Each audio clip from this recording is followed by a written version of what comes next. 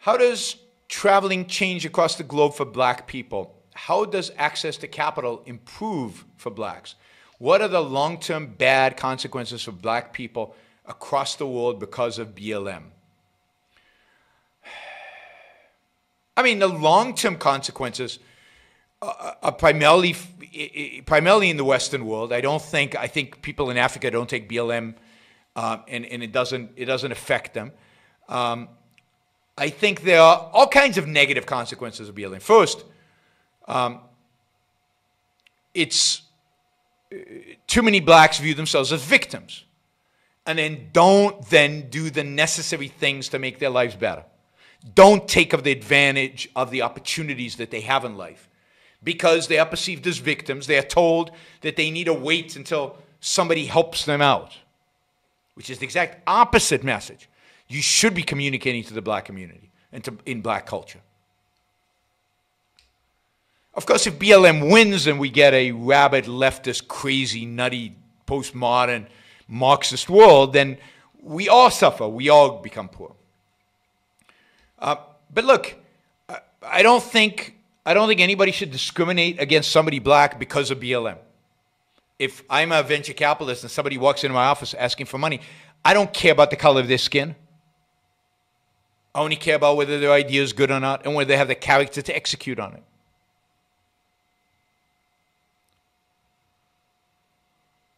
So I don't think it changes much because I think that the rational people stay rational.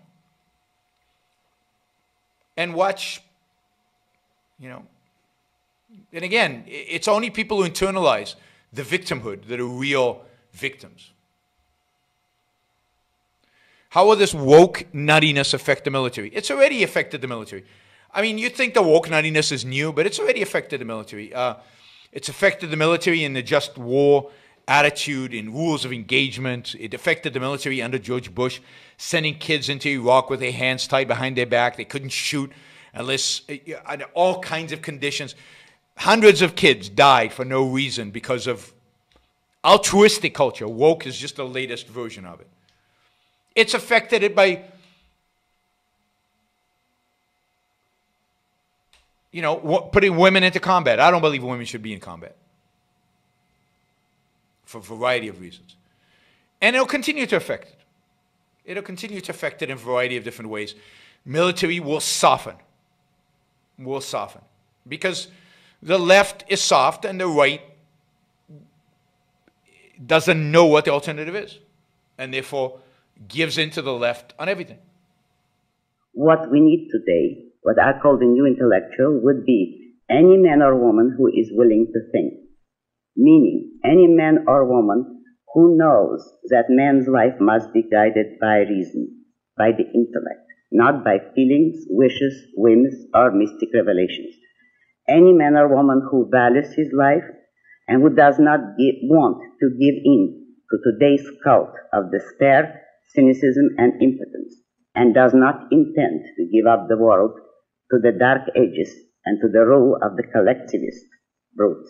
Using the super chat, and I noticed yesterday when I appealed for support for the show, many of you stepped forward and actually supported the show for the first time. So I'll do it again. Maybe we'll get some more today. If you like what you're hearing, if you appreciate what I'm doing, then I appreciate your support. Those of you who don't yet support the show, please take this opportunity. Go to yaronbrookshow.com/support or go to subscribestar.com, Yaron Brook Show, and make a kind of a monthly contribution to keep this going. I'm not sure when the next